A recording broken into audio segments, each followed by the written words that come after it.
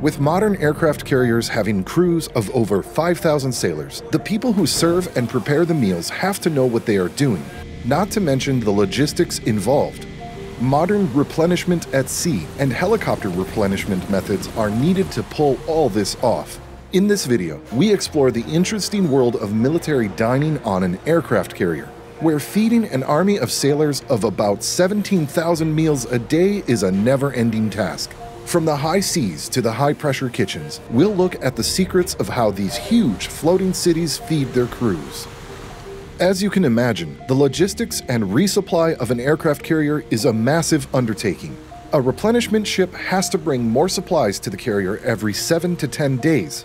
This happens with a method called underway replenishment, as the goods are transferred. While both ships keep sailing parallel to one another, 400,000 to 1 million pounds of food can be transferred from ship to ship. Fresh vegetables only last so long before they need to be replenished. If they're fresh, they contain a lot of water, so the loads of food can weigh many tons. Up to 350 pounds of lettuce alone can be consumed by hungry sailors in a day. Imagine how much has to be transferred every 7 days. So they have more variety. Local foods like Greek feta cheese are sometimes sent with the deliveries. Take into account that on average, about 1,600 pounds of chicken, 160 gallons of milk, and 30 cases of cereal can all be consumed by the ship's crew in a single day. All of this food is transferred to the ship along lines that are stretched out between the ships. These lines carry pallets of cargo across, while Seahawk helicopters also help by flying up to 3 pallets at a time across. This is called vertical replenishment, or VERTRIP for short. The whole process is designed to go quickly since aircraft carriers are sitting ducks during the procedure. It's also important to note that during unwrap, what they also call underway replenishment, the ships have to maintain the same course, or risk being pulled into each other by the racing water between them. The term galley refers to the kitchen of a ship. Nimitz-class aircraft carriers like the USS Dwight D. Eisenhower have up to 5 galleys. The Eisenhower is able to serve in the vicinity of 13,000 meals every single day. The USS Harry S. Truman, on the other hand, has 7 galleys and serves 17,500 meals per day during operational deployment. The USS Gerald R. Ford is the latest and most modern carrier. Its galleys are modeled on those of the San Antonio-class amphibious transport dock. Aboard this bustling ship, only 2 galleys are active. A lot of space and resources are saved in this way, and it is more efficient. So, how do they work, you may ask? In older carriers, culinary specialists were expected to prepare meals separately for officers, chiefs, and the rest of the crew in decentralized galleys. That made the process complicated, and the food was not always the same in each mess. In the Gerald R. Ford, the galleys are centralized, with 3 different mess areas attached to the galleys. That means fewer culinary specialists are needed, and the process is simpler with standardized meals. Also, this method makes sure that there are no special meals for each rank group and that all meals are cooked to the same standard. If the officers and crew eat the same meals, then the chefs have to produce the best foods. In the modern layout as found on the Gerald R. Ford, the galleys are organized along the center of the ship. These galleys are serviced by pallet-capable elevators situated above the food storage units. This feature is called vertical integration. This means the food can easily be transferred up to the galleys with smaller teams. In the past, 50 to 100 personnel were required just to move food cargo. An aircraft carrier's galley is a busy place where up to 1 million pounds of food or more are served to the sailors each week. A group of about 100 highly trained chefs, bakers, and culinary experts work around the clock in the galley to make sure that everyone on board is nourished and satisfied.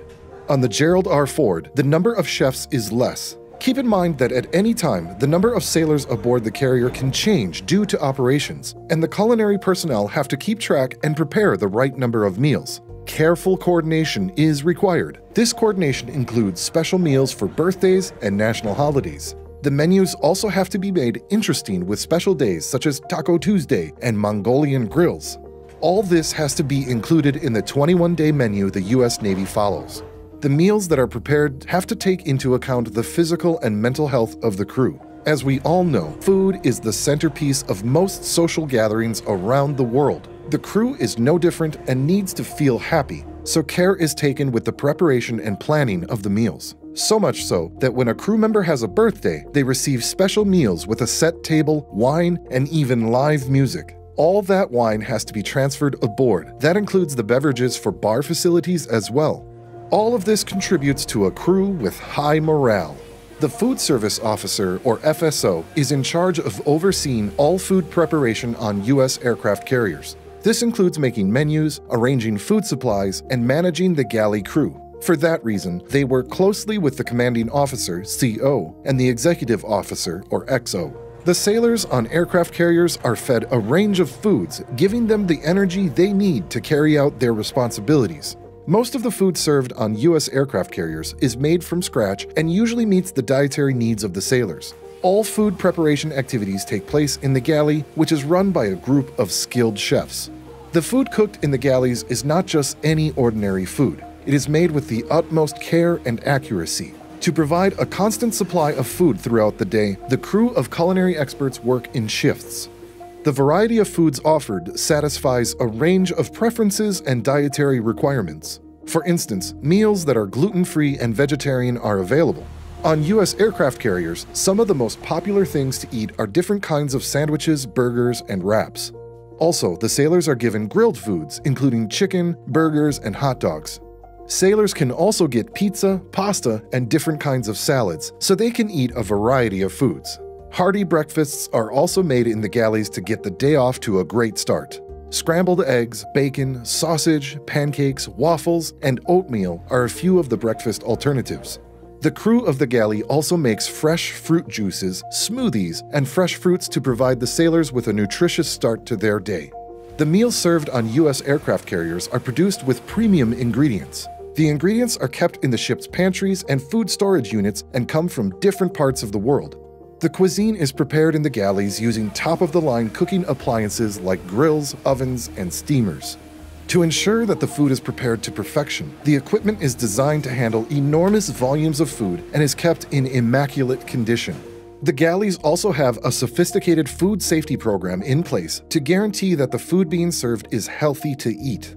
The culinary experts are in charge of ensuring that the food is prepared and kept in compliance with stringent standards and receive intensive training in food safety and hygiene. The best food is prepared on American aircraft carriers thanks to the utilization of premium products, cutting-edge machinery, and stringent food safety regulations. The U.S. Navy does not spare any cost when it comes to feeding its sailors. The business of feeding thousands of sailors aboard a modern aircraft carrier is one that takes time, planning, and effort. These men and women are the individuals who are not always noticed, but keep the U.S. Navy moving. They keep the Navy moving, and they maintain and raise the morale of those they serve. Spare a thought for them the next time you see an aircraft carrier. We appreciate you viewing Fleet Files and hope you'll consider subscribing for future episodes. Have a great day, and I hope to see you again in the next amazing video.